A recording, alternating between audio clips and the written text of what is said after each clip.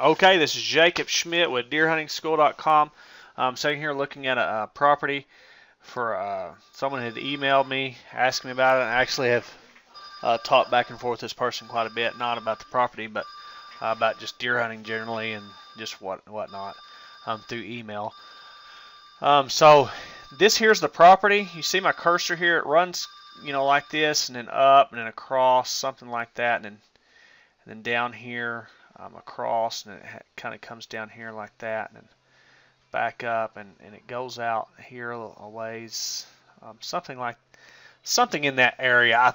I believe when I measured it out, I actually measured it yesterday and figured it up, but I think it was around 100 acres, give or take, I think. So it could be off, but it's not too far off from 100 acres. So, anyways, let's go ahead and take a look at it. Now, he did when he sent me the border of it. Sent me the marked this area here as a bedding area, and he also marked this as standing corn. Okay, so first thing we're going to talk about is this area here as being bedding area. If this is bedding area and there's deer bedding in there. And you may already be using these, but this here looks like you could really see a long ways. And if you're a rifle hunter, I would be using these for shooting lanes, because if they're bedding areas, you'll very likely to catch deer crossing this, especially during the middle of the day. As they're bedding, they get up, do a little feeding, whatever. And then in the rut, certain times, timing of the rut, it can be prime, things like that. And in this area here, I also want to look at this. I know this may be off the property, but there's not a whole lot of difference between this area and it runs plumb up into here. There's not a whole lot of difference in between this area here and this area, and it actually runs plumb down into here. Okay. I don't know exactly where the property line is, but it's somewhere right in here. But if deer are bedding in there, if this is a bedding area, this is probably going to be a bedding area just as well. I'm almost certain of that. And I mean, this looks like a prime. And I know there's some, I don't know if these are roads or whatever, but this looks like a prime area. Now you may not be able to hunt it, but knowing that, hey, the deer are bedding in there, and knowing that information can help you, to hunt this property correctly. I don't know where the line is on it, but and I'm sure they're utilizing this as a food source. That was the other thing about this property. There is a lot of agricultural going on around it, around this, so there's plenty of food for the deer. And I'm sure the deer, like I was just saying, the deer are using this as a food source. There's a lot of hardwoods in this area as well, and I'm sure that's a really good food source. And these areas here that are grown up, there should be quite a bit of browse in these areas, and you have areas like this as well. Other things I noticed about the property, here's you got a funnel coming from this area to your property.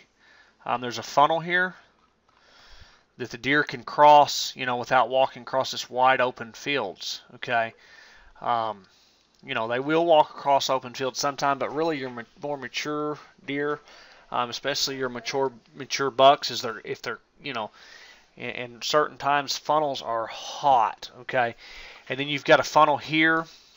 Don't know if it's cut off by this house and this house and what this here is. If the deer are using it, that's just something you have to just, if you can't access this point over here, you can always use trail cameras to find out if, their deer not put them over here. You can put trail cameras in here somewhere to see if the deer are actually using that as a funnel in the daytime. Okay, and there's another funnel here in this area right here, and that's bringing these deer from this property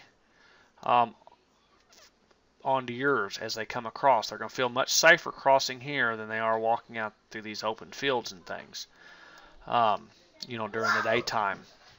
And funnels are very hot spots at the right timing. And you know, for anybody watching this video, guys, I have a course on timing and hunting pressured bucks, mature pressured bucks or something like that. I don't know the name of it, but you can just see it on deerhuntingschool.com on the left-hand side under my wife's pictures, all the online courses I have. That's a, you know, I think that course is a must to understand that there, because understanding the timing of different things in different areas is huge. This standing corn here, that should be a bedding area. You should have deer bedding in that very quite often if it's tall, you know, standing corn. You should have deer bedding in that area. And you know, right at the certain times of years and things, you know, these areas are going to be hot at different times, especially when it comes to you know, hunting bucks.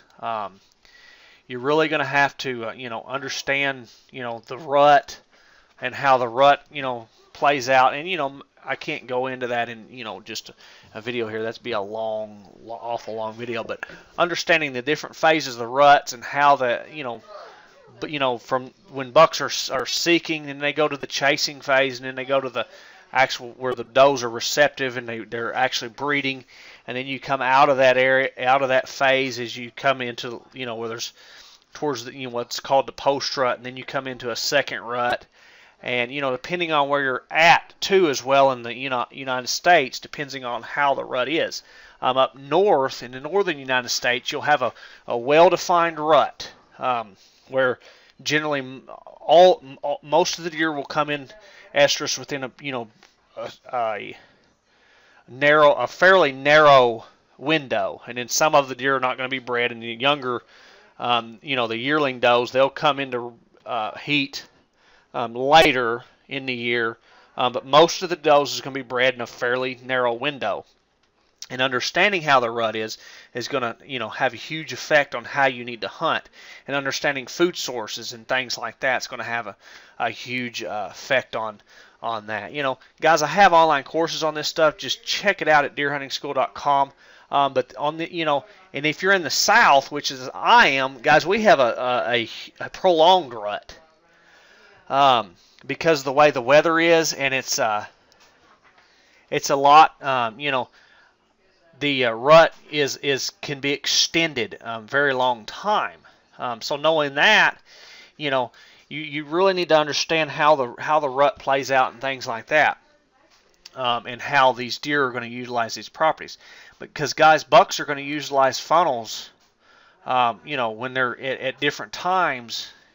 You know, and funnels are always good areas to hunt, but there's some times when they're really hot, and understanding the right time to hunt them funnels is huge. Okay, now your food sources, you know, are going to change throughout the year, and that's obvious. And understanding the timing on them, that's a lot, you know, fairly simple. You know, you got to understand when the food's available.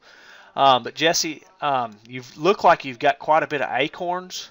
So, you know, deer's going to use them as food source. You've got fields. You've got the corn that you plant. Looks probably every year. I don't know. You've got these agricultural fields. Deer are going to use them. You're going to have your winter browse and stuff. And as towards the end of the year, you know, you're going into you know, different food sources and stuff like that. But you know, if I was just walking in if I was just say, you know, going to come hunt this property, I had permission to hunt it or whatever, and, you know, let's say I was going to hunt for a week. First, you know, the first day, of course, I'm going to go and do some serious scouting. I'm going to check out these funnels. This, you know, here's a funnel, and then we've already pointed them. Here's a funnel. I'm going to check that out. You know, here's one. I'm going to look at them, see how they look. I'm going to check out this cornfield. I'm taking a look at it. And I know this is probably, you know, you've probably, you know, done a lot of this, but I'm going to, you know, I'm just telling you what I would do, you know, if I first hunting it. I'm going to look around this cornfield, seeing some trails coming in and out as to, you know, the trails they're using, looking for rub line scrapes, different types of things like that, and I'm going to start putting it together and making sense of it. I'm going to look at this bedding area here, because it even looks like a bedding area from aerial photo. It looks like some really thick underbrush row, some CRP, something in them ranges. Same with this area here. Even though this may be off of the property, I'm pretty sure there's deer. This is a bedding area here, just like with the cornfield. This area here is not much different than this.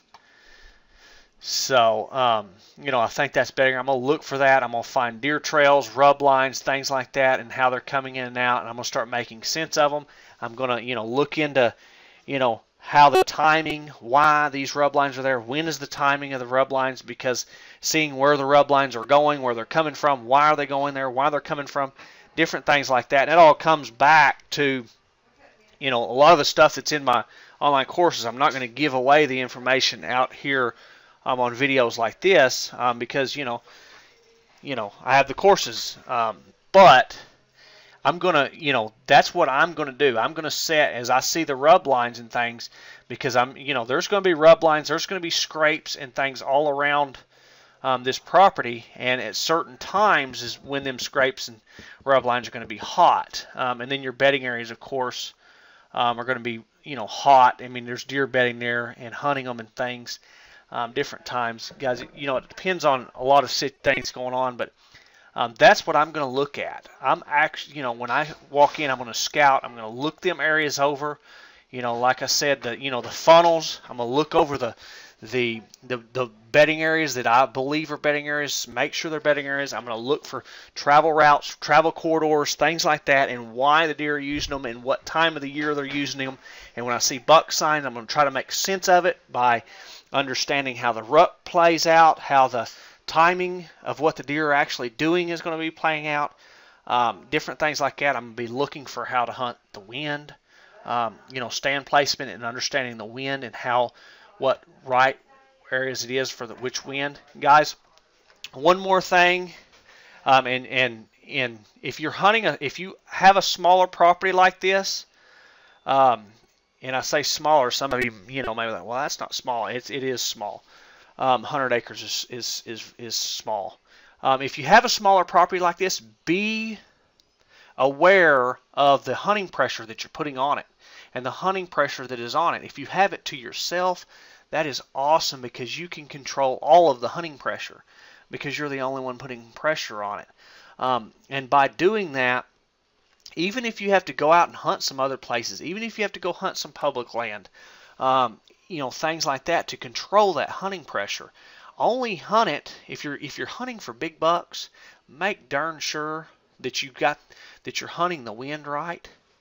Make for really, you know, sure that you're hunting the spots at the right time, that you've got the timing right, that you're not in there just hunting and putting sin in when it's, you know, when it's not the right time, because by doing that, by making mistakes hunting the wind and hunting at the wrong time, you're educating the deer.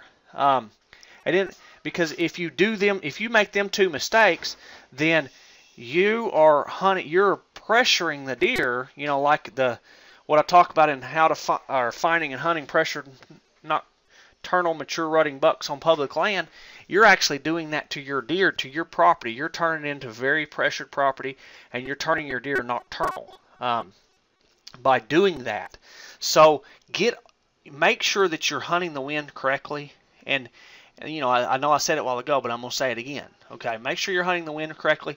Make sure that you got the timing right, because that is key on not letting the deer feel safe and letting them not feel the pressure, the hunting pressure, and let everybody else make all the mistakes. And even if you have to go and hunt some public land and things like that, hunt the property. Just make sure you hunt it right. Jesse, I hope you enjoyed this video. For everyone else, hope you enjoyed the video. I hope it made a lot of sense. Hope it helps you out.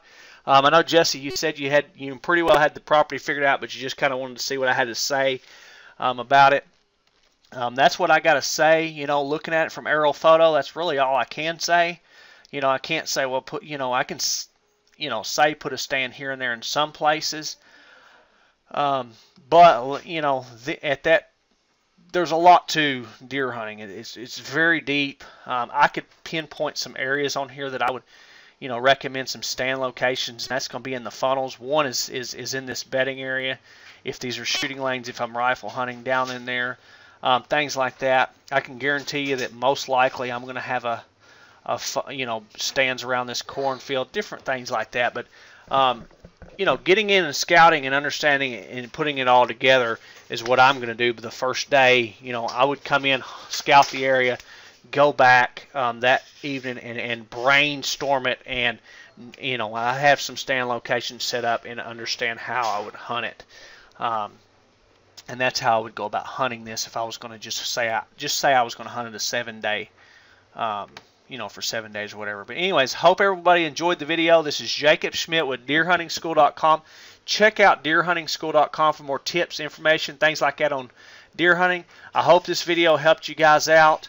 I hope you can get some value out of it. Jesse, I hope you get some value out of it.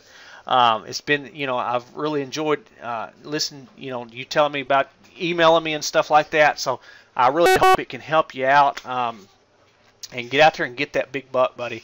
It's out there. I guarantee you there's some big, some big deer around this area, and you're going to get him. Just be patient and hunt him and be smart about it and keep learning, Bubba. You'll get there. Have a good day, everybody. Have a good day. And, check out deerhuntingschool.com for more tips and information on deer hunting. Bye-bye.